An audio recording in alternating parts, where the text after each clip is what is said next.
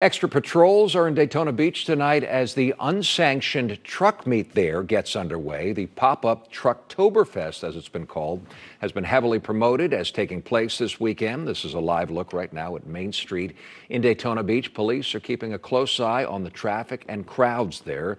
The Volusia County Sheriff wrote a letter to the organizers telling them to stop promoting it. A special event zone is now in effect in Daytona Beach and Daytona Beach shores through Sunday, and that gives the sheriff the power to keep the crowds under control or face consequences.